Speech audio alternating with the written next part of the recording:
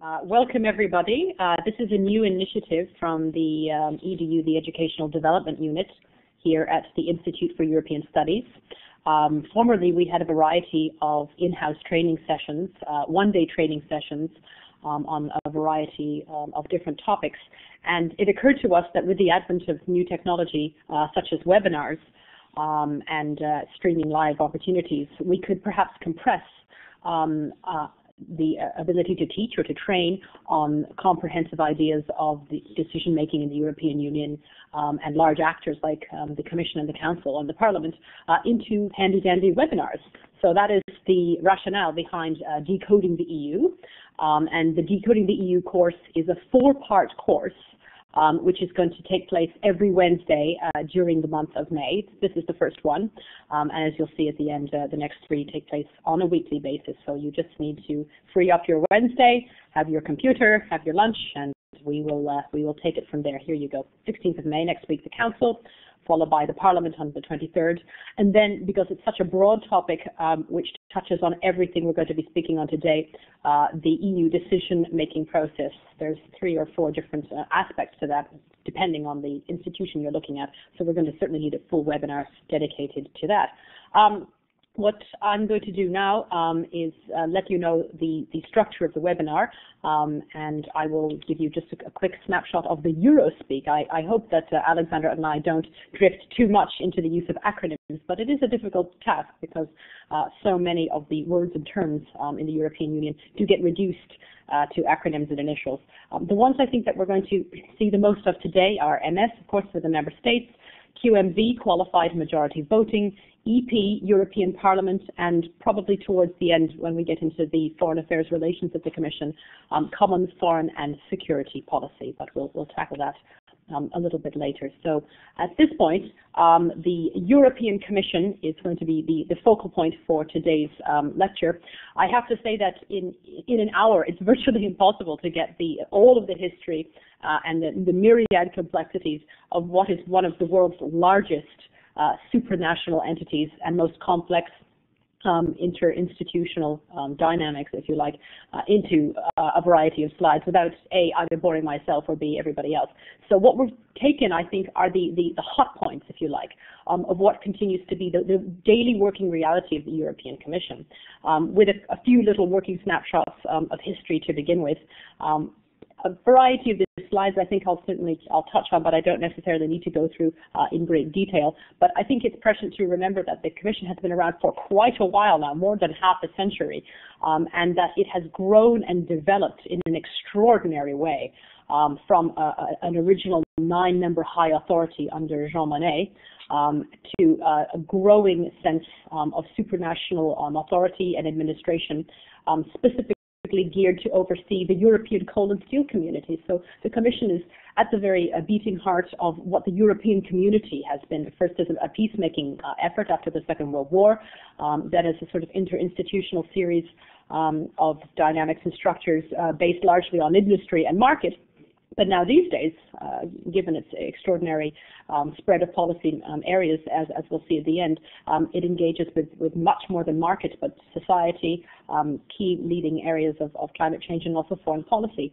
The word Commission, of course, translated into different languages means different things. Originally in the 1950s, the idea was that Commission meant slightly less than the high authority, and it was a sort of an attempt to reduce the power of the high authority by simply calling it a commission, a small commission of people, to denote a lesser status, particularly when compared to the Council. I think what has been tremendously helpful for the Commission is that its first few commissioners, particularly the first one, Walter Hallstein, were men of tremendous energy and vision. And in a number of cases, they sort of came from nowhere. They were very much dark horses. And I think Walter Hallstein is a good example of that.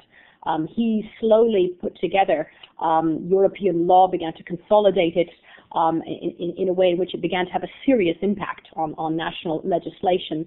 And through these legislative highways and byways, you see the early Commission slowly stamping its authority on various aspects of domestic politics and domestic legislation.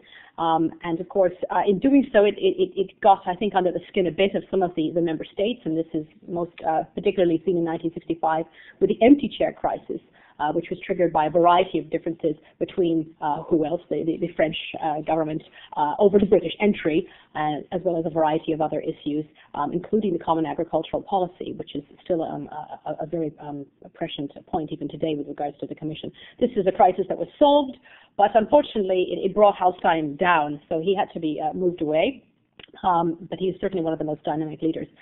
Then I think from there you come to Jacques Delors, who still I think even now seems to be held up as the archetypical great commissioner, a tremendous sense of dynamism and vision, and a vision I think firmly stapled to the economic realities and the economic potential, not just of an emerging union, but the Commission I think as the technocratic heart of that, as the administrative architect par excellence. So although he's known as the founding father of the euro, he also used the Commission, I think, as a way to break Europe out of this tremendous time of Eurosclerosis and Eurostasis. He utterly transformed a rather dispirited Brussels Commission, and through his 2 terms from 85 to 95, effectively constructed the outer form and the inner workings of the single market, moving on to very ambitious ideas of economic, monetary, and ultimately political union. And if this is all done within the European Commission, you can see that the Commission is an entity who has, the DNA of Europe effectively written right into it. After that, you have the Santerre Commission, 1995 to 1999, continuing on the work of Delors and looking at the method of the Amsterdam Treaty to support various fiscal and legislative developments in the European Union. Unfortunately, the Santerre Commission was laid low. It was forced to resign. In 1999, this was in fact one of my very first days in Brussels, and it seemed a very odd thing to see at the time. I always wondered whether commissions resigned en masse, every week, but I was glad to hear that didn't happen. This was in fact the first time a commission had been forced to resign en masse, and as we'll see in a few slides, it heralds a growing development by the European Commission by the European Parliament to hold the Commission to account. The Amsterdam Treaty widened still further the Commission's powers. They're strengthened yet again in the Nice Treaty, and under the Prodi Commission, the composition and the interworkings of the Commission are translated once again, until finally we come up to the president that we have now, José Manuel Barroso.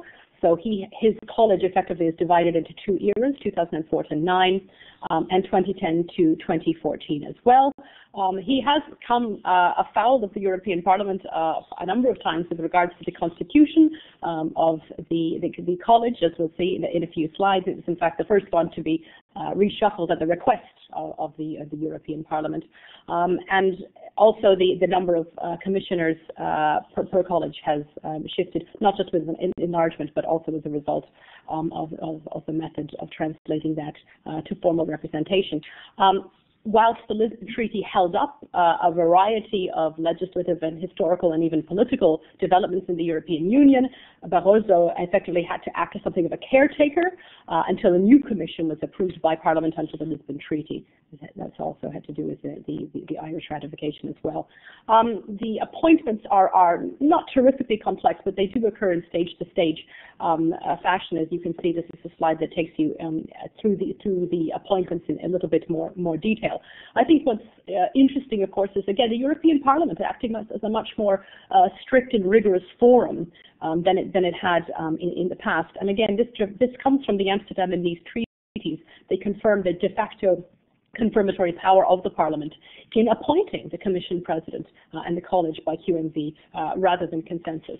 I think the 2 things that really need to be borne in mind at this point, that the Council should take into consideration the recently held EP elections, and also the idea that the candidate must be elected and not merely approved by the European Parliament. I'm going to draw a halt there now and turn back to Alexandra, who's going to take you through the inner workings of the European Parliament. And when she reaches the end of that and it's time to turn to the impact of the Commission on foreign affairs and vice versa, she's going to hand back to me. Thank you very much. I will go on talking about the functioning, the main role and the functioning of the Commission, of course also about the composition of the Commission. Here you just have a screenshot of basically where on the EU website you can find information about the College of Commissioners, about each commissioner in particular, and also about their cabinets. And I will come back in a few slides to talk about what the cabinets are, because they play quite an important role in the decision-making process. But first of all, I would like to stress the following, and that's something that maybe it's very important for you to take away from this session, is that when we talk about the European Commission, we have to really think of it in two different levels. So first of all, we have the political level, which is represented by the College of Commissioners, and next to it, we have the bureaucratic level, which is represented by the General Directorates, DGs in short. And we'll talk about each of them separately in a bit. But that's really important, because normally when we read or hear about the Commission in the media, it is mainly about the political part, the College of Commissioners. Commissioner X or Commissioner Y has done that, has been there, has said that.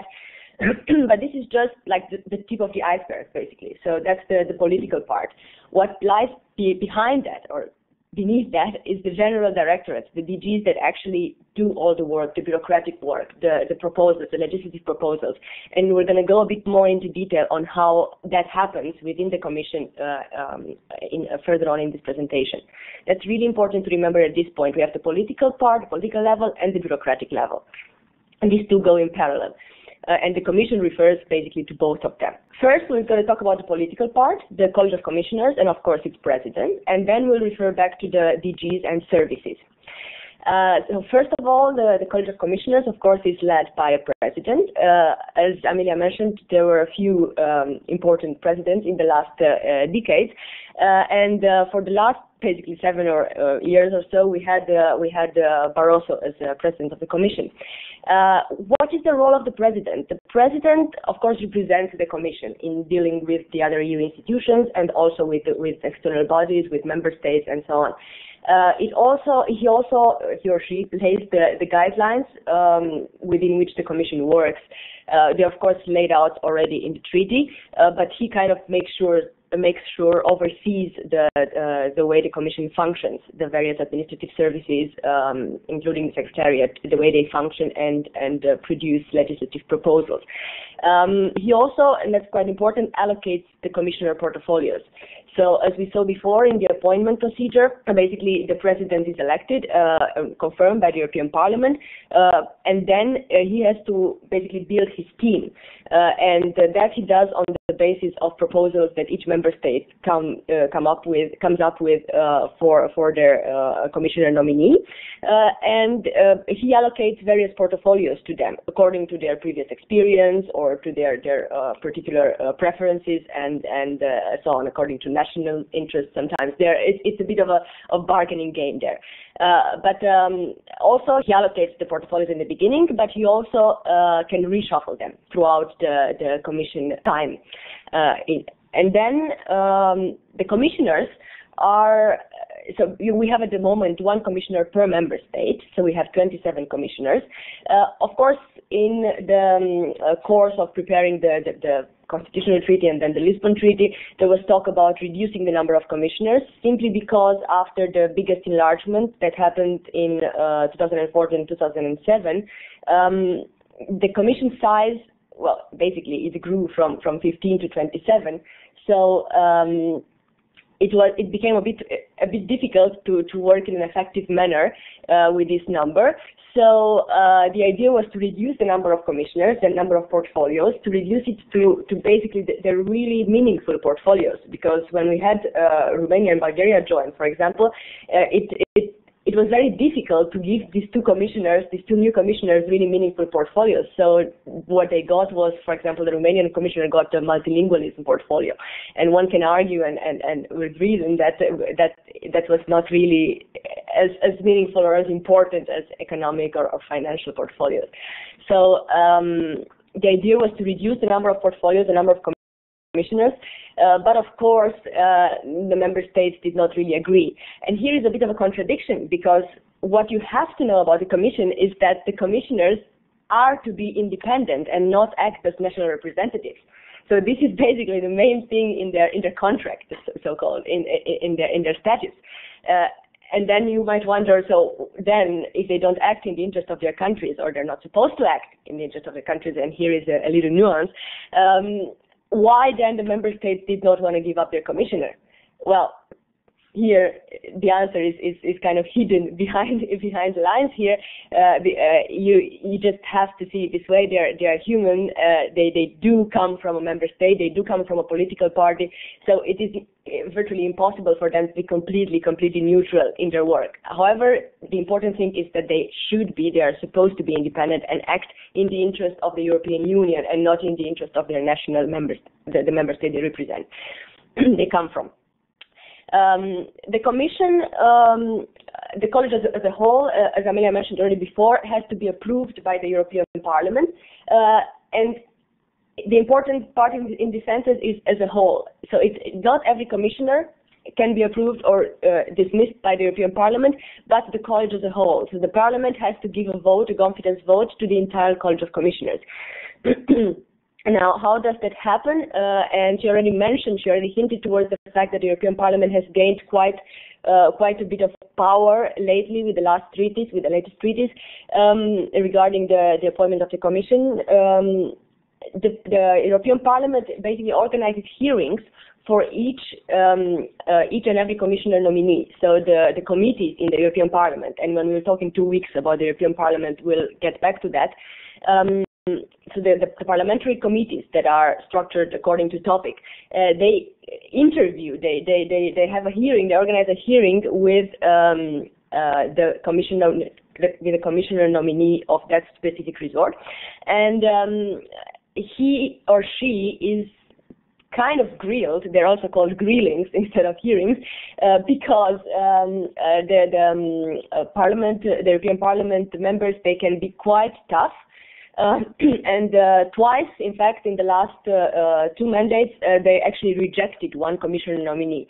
In 2004, it was the Italian nominee, and in 2009 it was the Bulgarian nominee. And that's because the Parliament didn't really find it that the persons appointed or nominated were appropriate for the respective position within the Commission.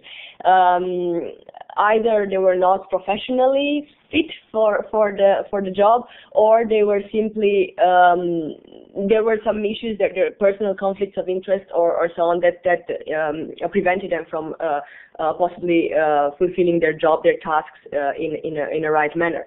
So the Parliament, what did the Parliament do? Because basically, as I said, they cannot dismiss or say no to a specific commissioner, but they gave a very, very clear signal to Barroso, to the president-elect, that he should change these 2 candidates, because otherwise there is a real danger that the Commission, the whole college, will not be approved, will not receive the vote of confidence by the European Parliament.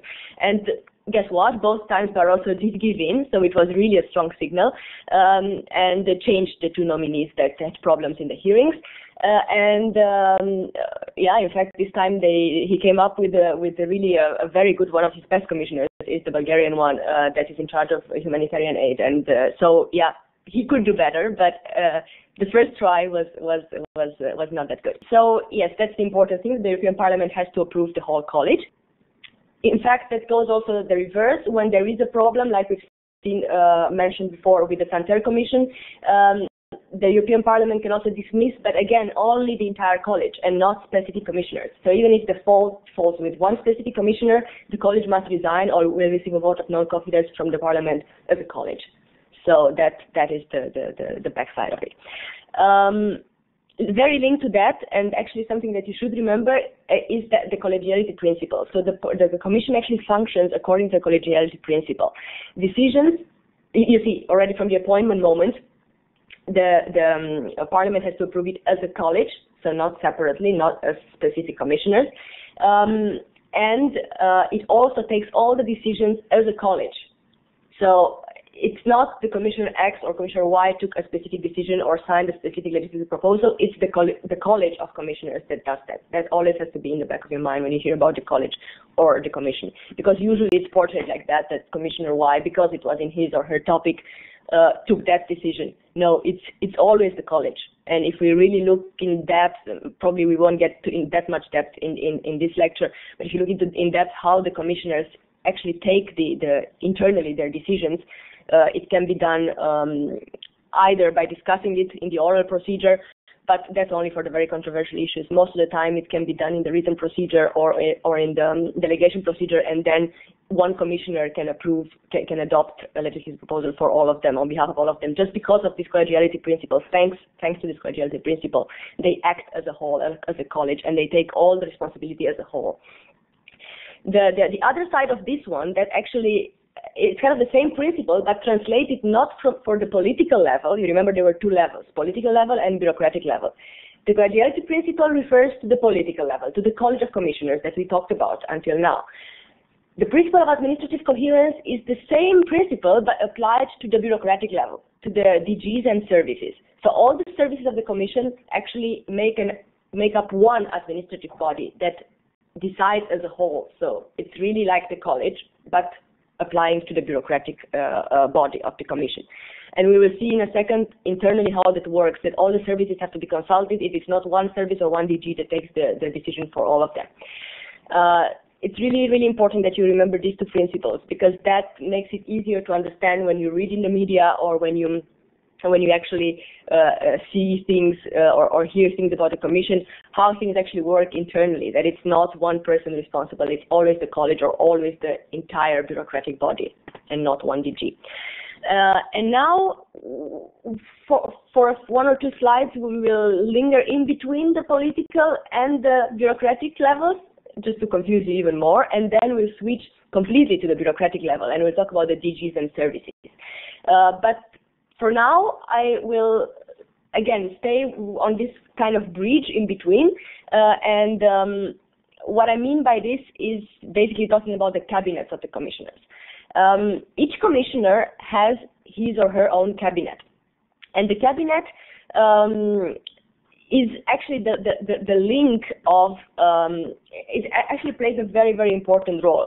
It actually plays as a bridge between the commissioner, the political level, and his DG, the bureaucratic level. It's made up by 7-8 people, and they actually, their main task, and they're very, very busy people, I can assure you, they actually have to gather information and keep their commissioner informed about all the political developments. So let's say, for instance, you have commissioner for agriculture. He is supposed to be in charge of the agriculture sector, right? The agricultural policy of the EU.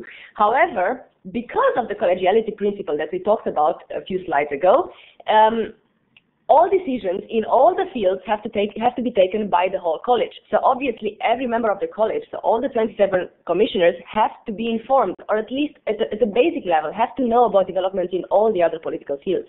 Now, he as one person he or she doesn't have time to be informed or to know everything that's going on in the commission or all the policy initiatives that the commission is taking, because there are quite a lot, I can tell you. So then the cabinet acts as a filter, as an information gatherer and a filter for the commissioner about all these various policy developments.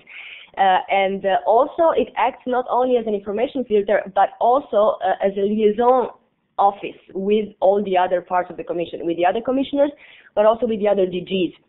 And also tries, if one commissioner, for example, one DG and his DG basically come up with a policy proposal, or are working on a policy proposal, the cabinet is also, because of this liaising feature, is the one that actually links to the other DGs, to the other services, and tries to build support for the specific policy proposal. And also later on, and we'll talk about that in one or two slides, within the decision-making process, internally in the commission, the cabinet members will also be the one that will try to build agreements between the various commission services. And that's not easy. That's not an easy task. They actually try to clean the path and to really reach agreements before issues are discussed by the commissioners themselves. So they really play a very important role. The cabinet plays a very important role in bridging between the political level and the bureaucratic level, between the commissioner and his DG and all the other DGs. Now, what are the main roles of the commission, the main roles and responsibilities, and how does the commission function internally? First of all, I would just like to mention the 4 main roles of the commission, just going through them, and then I will focus on the first role, which is the most important role, the one that whereby the commission has the monopoly of legislative proposal. of putting out legislative proposals. And of course, the other three are equally important. And I mean, I will later on talk mostly about the fourth role, representing the EU on international stage.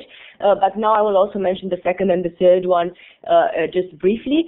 So beside the fact that it has the monopoly of putting out legislative proposals, so legislative monopoly that I'm going to talk about in the next slide, which is quite important. The second role is to actually manage and implement EU policies, and we're going to talk about that a little bit later as well.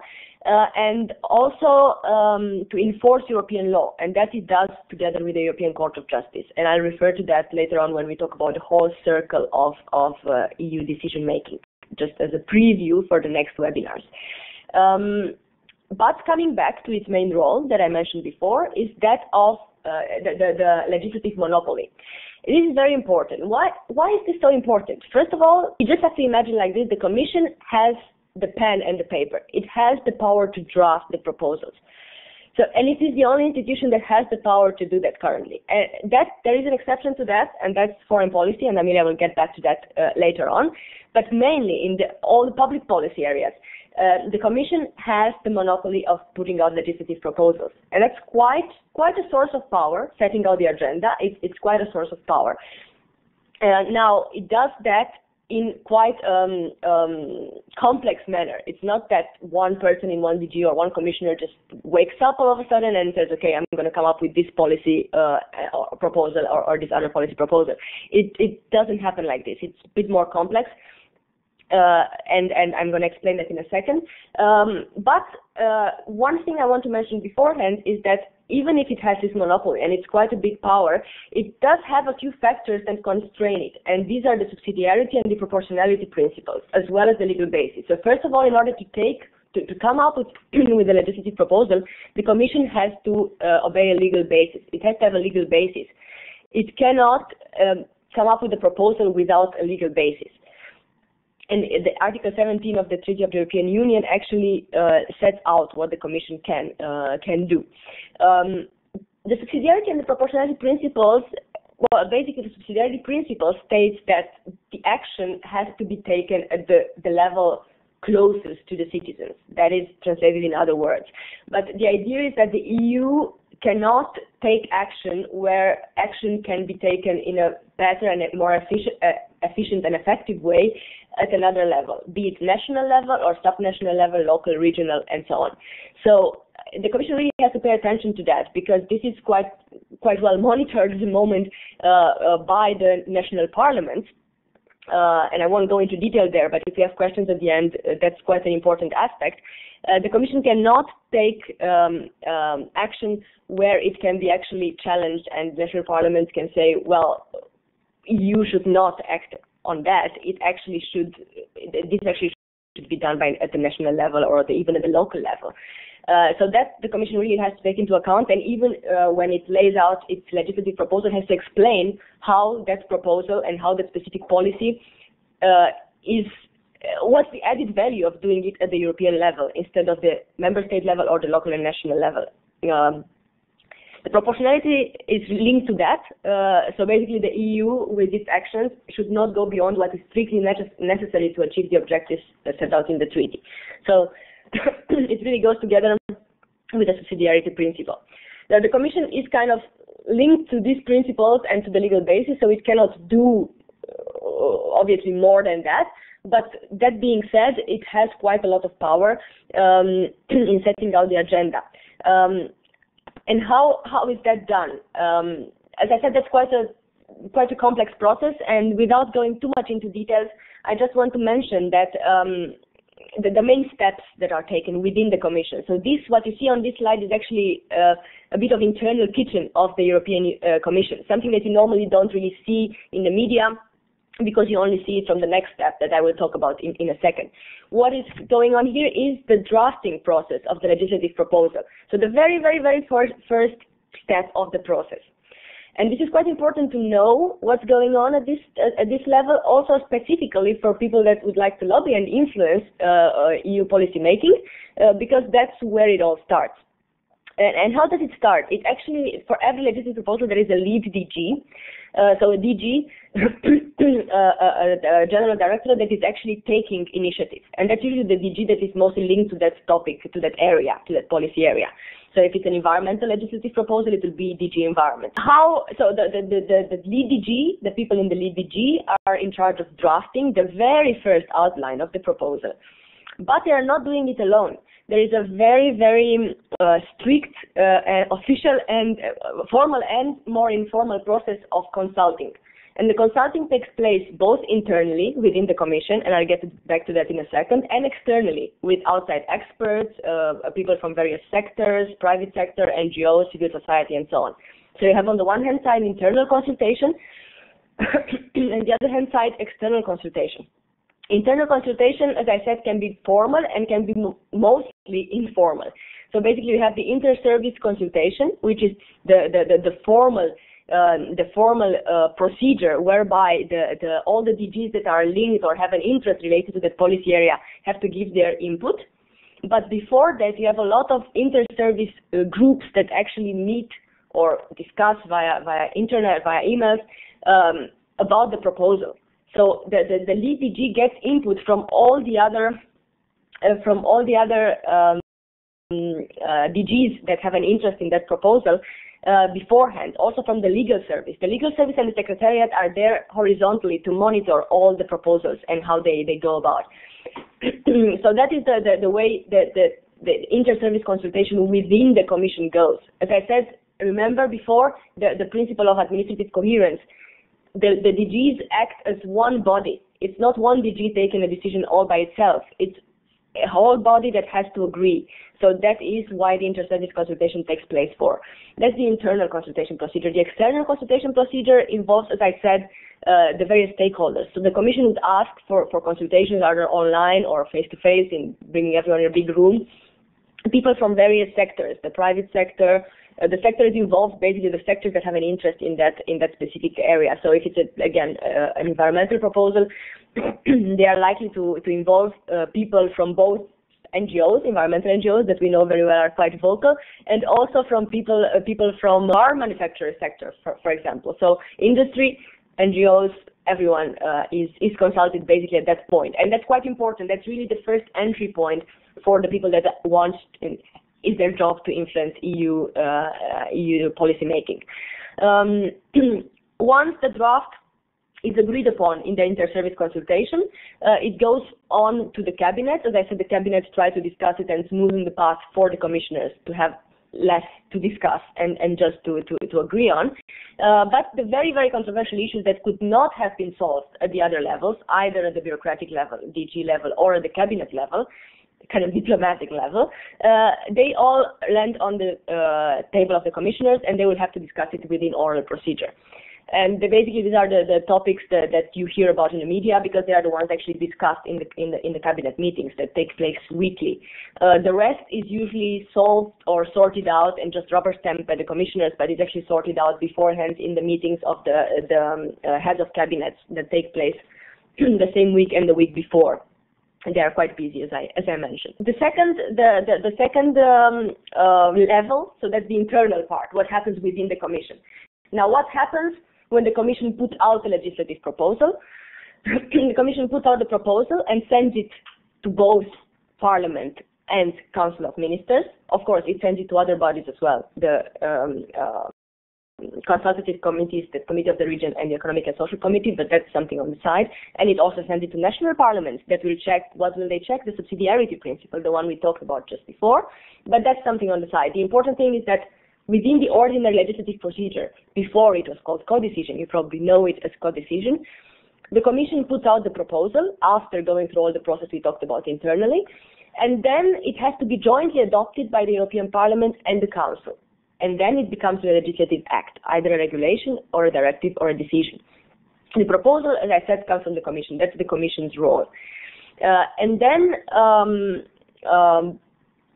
just maybe this scheme is going to explain it a bit better. The idea is that, as I said, Commission is on the top. It comes up with the proposal. Then the Parliament and the Council co-legislate, adopt the legislative act. And the next steps is that the implementation, obviously, what comes after the adoption of an act is implementation, and that takes place, that is done by the member states essentially in practice. Just because the Commission does not have the size, the resources, the power, not the power, but the resources to actually implement all the EU law, all the EU legislation. So that is done at member states level, but the Commission is closely monitoring how the EU law is implemented, and it does that together with the European Court of Justice, whose role is basically to ensure that the EU law is rightly implemented and respected. So this is really important to know that the whole process doesn't end when the legislative act is adopted by the Parliament and the Council of Ministers jointly, and that will be talked about at large in our last webinar at the end of the month, and touched upon quite considerably in the webinars on European Parliament and the Council of the EU next 2 weeks. But that is followed by member states implementing it, and of course Court of Justice keeping an eye that the EU law is rightly and rightly implemented. And that basically is a scheme that just makes you visualize what I've said before, the whole process that goes on within the Commission and after the legislative proposal goes out from the Commission.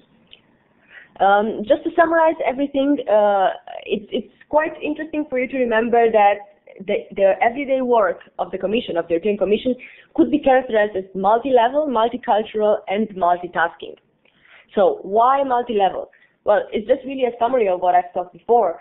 The Commission actually has to work at the various levels. First of all, at the level of EU institutions, it interacts with all the other EU institutions, as the scheme before just showed. It also has to act on the international and global level, and Amelia will talk about that in a second.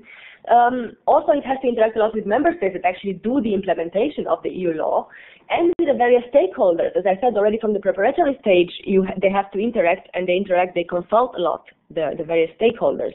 And of course, the inherent hierarchy of the Commission, the DGs, the bureaucratic level and the political level, they also have to interact a lot. So they're really the work of the Commission is done on various levels. Multicultural, why? That's self-explanatory. You have the Commission representing people, all the EU citizens from 27 member states. We have currently 23 official languages. Basically, it's a really multicultural working environment. And we have a lot of, people that work here considered expats, so people that work in Brussels and come from the various member states. It's quite a challenging and interesting working environment. And multitasking, why multitasking? Well, as you could have figured out already in the last task, they have to do various types of tasks. There are quite specific ones linked to their policy area, but they also have a lot of cross-cutting tasks that touch upon various areas. They have to consult upon making decisions on various areas. And also they have to undertake a lot of administrative and financial tasks that comes with kind of every job. And they also, very important, have to undertake information and communication tasks toward the European citizens.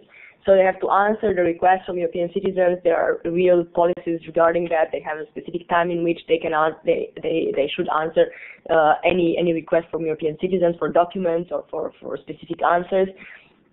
And of course, it has to interact a lot with the other two main institutions, the Parliament and the Council of Ministers, within the ordinary legislative procedure, as mentioned in the scheme before. So these are really the three important things to remember about the Commission. It has a multi-level kind of work, multitasking, and it's a very multicultural environment. And I think now I'm going to hand over to Amelia again to talk about, to focus on the external role of the European Commission. Thank you very much. Thank you, Alexandra. That was a whirlwind tour de force on the inner workings of one of the most complex institutions in the world.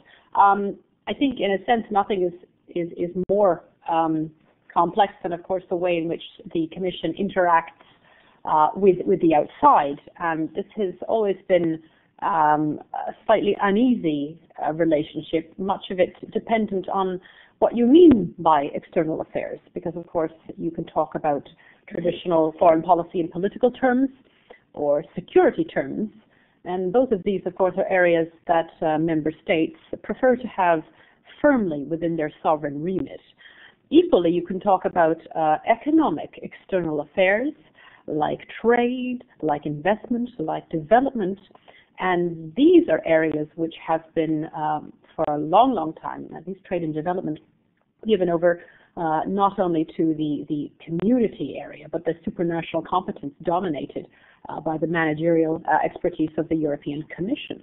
So you immediately have a bipolar disorder to some degree in foreign policy between the economic heart of foreign policy that has for many, many years sat happily within the community, managed by the Commission, and the more traditional ideas of diplomacy, political foreign policy and security, which have been, as I said before, firmly kept within the sovereign remit of the member states as well. So I think something to bear in mind is that the Commission certainly has a high degree of managerial and technocratic responsibility, particularly with regards to the budget line, as you'll see. But it is not, at this point, a major foreign policy player in traditional terms. But the one thing, of course, that we know about the Commission is that it's a desperately untraditional, a very unorthodox international entity. So we shouldn't be surprised to see even the functional division of DGs and the particular policy profiles divided up in a way in which we might find it slightly confusing, slightly anti-instinctive. So this slide here makes very clear that with regards to the common foreign and security policy, which is EU speak for foreign policy, the upper hand continues, of course, to be held by the member states within the workings of the European Council, and after the Treaty of Lisbon, dominated by the High Representative of the Union for Foreign Affairs and Security Policy, as well as the new Council President. There is, in some sense, therefore, a less clear role, perhaps a minor role of the European Commission and the European Parliament. At the same time, the European Parliament and the Commission have a clearer sense of these roles. So I would say that the jury is out to some degree as to whether Lisbon has clipped the wings of the European Commission, or whether it has just made a little more clear what the Commission can do, and with that clarity it does it better. Therefore, in these three sub-points here, European Commission certainly can submit proposals alongside, together with the High Representative, Baroness Catherine Ashton, but it does not, unlike in many other policy areas, have the legislative initiative. It doesn't have the monopoly of initiative on foreign policy. It does, however, thanks to its auditing accounting structure, have the capacity also to manage the money, the CFSP budget line, and of course is fully involved in discussions and implementation to ensure the coherence but also the consistency of policies on external affairs. If you have the Council and the Commission and also the bridging conduit, if you like, of the High Representative, although some reinforcing mechanisms are present, there's a lot of overlap as well, which sometimes occurs not necessarily in a good way, and the impact can sometimes be felt in incoherent policies or the inconsistent implementation of policies. This was certainly focused on with a degree of rigor by the Commission a few years ago in a document entitled Policy Coherence, which admits to some degree not only that foreign policy is very difficult to do, but that the functional division of where policy is done, foreign policy is done between the institutions is not perfect. It's certainly imperfect.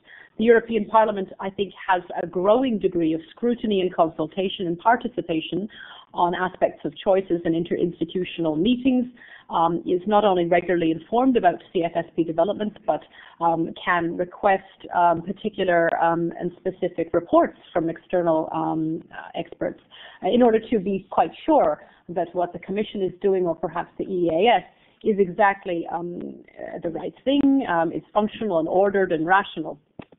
So I think a key question there, of course, is where is the power, who has it, and why? With regards to EU external action, of course, it's governed by the fairly forgetful, what's called the principle of conferral, i.e. the Union can be an actor, can legally act only to the extent that the treaty allows it to, that the Treaty on European Union has specified objectives which must be done together, must be attained in common, and only to the extent that the member states allow it to happen. So the member states have to confer to an institution like the Commission particular key competences to it. They bequeath it effectively. Beyond that, the EU cannot go, not at the Union level anyway, and certainly not within the institutional remit of the Commission. The EU, as I have here, is not authorized to legislate or act beyond its competences. So in very strong terms, therefore, the CFSP is not an EU competence, although the management of the CFSP is certainly attended to and structurally forwarded by key supranational actors, including the European Commission. After Maastricht, and now with Lisbon, this delightful three-pillar architecture, which we relied on so heavily, has effectively collapsed. It's very difficult, I think, in a sense, to have these three pillars and to move beyond them, but I'm afraid we have to. If you have a look at the little graph in front of you, you can see the areas of EU competence with regards to the policy area, notably the external policy area. And it moves from rock-tight exclusive competence on things which historically have been at the Union level, like competition, monetary policy, and trade, down to shared, coordinated, sort of looser and looser, supplemental areas where the Union has less and less control, where the member states necessarily want to retain the greatest amount of information, right down to the very bottom, CFSP, specific provisions on the common foreign and security policy. And I think, in a sense, this tells us very much that the member states continue to remain interested in the orientation, the content, the thrust of the way in which they engage with the world. But can they also do this in a way that makes the European Union also a key political actor? Occasionally, that comes undone. So in terms of what the Commission does, you certainly see it not necessarily owning CFSP as a result of competence. Perhaps we see some management, but it's much more representation. So as we have with regards to the point here, the Commission represents the European Union in those areas of exclusive competence. So if I just go back one, you can see here this top line. This is the customs union, competition rules, monetary policy, common commercial policy, conclusion of international agreements. That's a very key one, which I'll come to in a minute. So in all these areas, the Commission is the lead negotiator. That's what you see at international negotiations. You see the Commission space in areas of exclusive competence. Commission representation, of course, is going to be shared between the Commission and the member states in powers of the following again. So if I flip back to shared, you can see this is the second line. So in shared competence areas like internal markets, social policy, et cetera, here the Commission as a supranational entity has to work concretely in a coordinated and collaborative fashion with the member states to hash out the inner workings of social policy, transport, energy as well. This means that the Commission can lead to a degree, but it certainly must support and supplement the actions of the member states. Commission representation here very much is therefore limited to specific EU programs and initiatives. So just to make it very, very clear, therefore, in the area of CFSP, you have external representation by two people, by the President of the European Council, Herman Van Rompuy, and the High Representative. But the High Representative is a bridging post. It's not just merely a council post in which the Foreign Affairs Council is chaired by Lady Ashton, but also Vice President of the Commission, effectively the Chief Commissioner for Foreign Affairs. So you have this bridging structure, therefore, in which the Commission and the Commission's role with regards to external affairs and the Council is neatly brought together. My personal opinion is that this is a very good thing, a good organizational and structural development under Lisbon. It has just taken quite a while to put it sort of into a practical operation. But in non-CFSP matters, which we'll see in a minute, external representation is ensured by the Commission. And here I'm talking about foreign economic policy, trade and development, and a variety of others.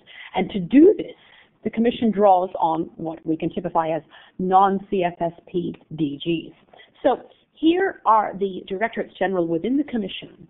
On the left-hand side, you have the top 5 that are clearly within the remit of external affairs. Development and trade, top and bottom being the most important as well. Enlargement, Europe Aid, Cooperation Office, and humanitarian aid. So these are core areas of foreign economic policy of the European Union, reaching out in economic, sometimes also, of course, clearly political terms, but ostensibly economic terms, managed by, owned by the European Commission.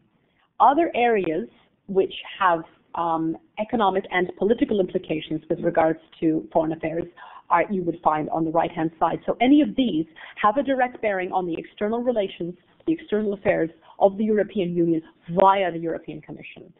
It depends, I suppose, what you're interested in, but for my money, I think some of the ones that leap out at me are climate change, competition, particularly in these areas of fiscal austerity, education and culture. It's a surprisingly small DG, but it has an enormous impact, I think, with regards to translating the norms and values of the European Union far, far beyond its borders. Energy, and of course environment, as well as a few more functional ones like maritime affairs and transport. Areas of justice, liberty and security, formerly JHA of course, are very much in a sense at the very heart of EU, non-EU domains and terrains with regards to these liberalization schemes, etc. So it is very clear, of course, that the Commission varies from one area to another. There is a very clear procedural split, if I can put it this way, between your traditional Pillar 2 Maastricht view, dominated by the member states, dominated by the Council, and everything else that doesn't fall within that Pillar 2, all the non-CFSP areas of external action, of which, as we can see if I go back, there is an enormous amount. In fact, there's far more foreign policy done within the non-CFSP domain, I would argue, than strictly traditional foreign policy. I think that is shrinking, that domain, traditional foreign policy, possibly because the way in which we define it is shifting as well. So again, a very clear procedural split between who gets to continue to manage, high politics, if I could put it in incredibly brutal terms, and non-CFSP areas of external action. The Council and the European External Action Service oversee the CFSP policy. So they continue, I think, to be the traditional sources, the wellsprings of foreign policy, but the Commission oversees non-CFSP and manages the CFSP budget line. I think it's worth emphasizing that, because if you look at the website, it's not particularly clear, first of all, what is foreign policy, and second, how, of course, it's managed. So again, you get the European External Action Service clearly on the lineup of the Commission DGs. I've also put a snapshot of what the EES does in the chat room, and as you can see there, it maintains diplomatic relations with nearly all of the countries in the world. I think what's confusing is that the EEAS, while found to some extent, within the Commission, is very clearly now an agency separate from the Commission, and has a rather different remit than the original DG RELEX had, a much more extensive one in many, many ways. So if you look on the right-hand column of this graph, you can see that non-CFSP external relations have a vital and a growing role at 4 particular areas, and in these areas you're going to see the European Commission active as a result of the particular structure designated to them under the treaty. President of the European Commission operating at a head of state level. At a ministerial level, you'll find the Commission engaging once again either through the High Representative or particular policy specific commissioners themselves, perhaps trade or enlargement or humanitarian aid. At the administrative level, the Commission again is going to be swinging in, particularly with regards to functional services and also the EEAS. And of course, EU delegations at the level of the third countries, EU delegations now effectively folded into the European External Action Service. So again, with the exception of the CFSP stricto sensu, the Commission can ensure the Union's external representation. It has a right of initiative to conclude international agreements, not necessarily to kickstart them, again, with the exception of the CFSP and this very tricky job. You can sum it up in 2 words, but it's a great deal more tough than that: ensure consistency. There are 6 modes of external representation. I'm going to whip through these quite quickly, but I think it's worth bearing in mind that these are the areas in which you see the Commission abroad in the world. This is the external face of the Commission. First of all, determining and conducting the EU's external trade relations. I think you can't go wrong in terms of thinking of the Commission's external face as largely preoccupied with, even now, with trade. It's still the dominant trade actor. So at least with regards to Article 207, you're going to see the European Union in the face of the Commission, acting in both formal negotiations, for example, in the World Trade Organization, and informal ones at the levels of summits or perhaps ministry-to-ministry communications as well. Negotiating and managing responsibilities for special external agreements as well, with states and groups of states relating to trade, and financial aid and political dialogue. Here you have sort of overlapping policies between EU and non-EU states, and they're a sort of a sandwich policy in which it starts off trying to kickstart free trade and has financial aid built into it. But a prime goal, of course, is to set up and retain political dialogue between an EU and a non-EU state. And the Commission has the responsibility to negotiate and to continue to manage those relationships. The third one, of course, falls to the High Representative.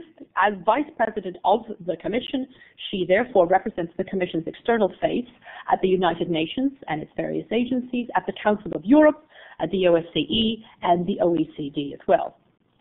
More interestingly, and this is a very low-level one that I think kind of falls off the radar, the Commission is the key point of contact between the European Union and dozens of non-EU member states around the world.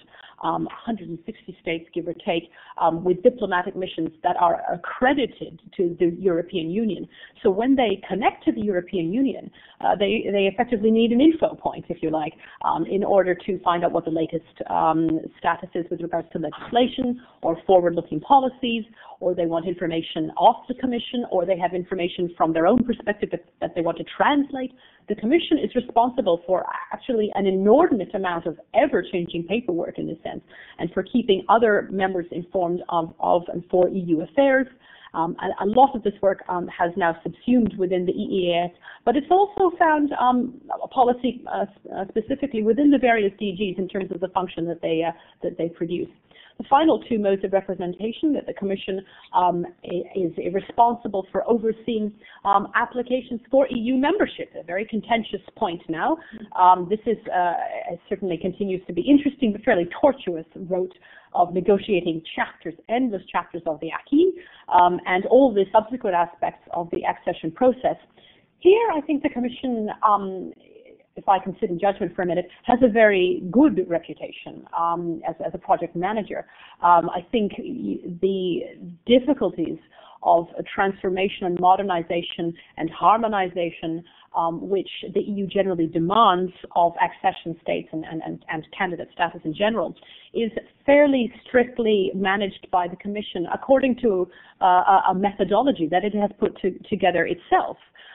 So much so, in fact, that I think the enlargement template put together by DG Enlargement actually serve a double purpose, not only the methodology of transforming non-EU foreign affairs to EU, but also to acting as a platform to further foreign policies like the neighbourhood policy templates, in which the European Union continues to have a sort of enlargement light policy with regards to North Africa and Central and Eastern Europe. And finally, the Commission is inherently supportive of common foreign and security policy and common security and defence policy, supportive in the sense of providing information and advice, secondary, of course, to the Council, to the prime architect there. But of course, through its main conduit of the High Representative, has a very effective bridge in terms of wanting to steer the rationale behind a lot of these policies. more importantly, I think many policies, particularly EU, non-EU connections with regards to a political dialogue and trade and investment, rely very heavily in order to be effective upon policy instruments which are inherently managed by the Commission, and those, of course, are trade and development.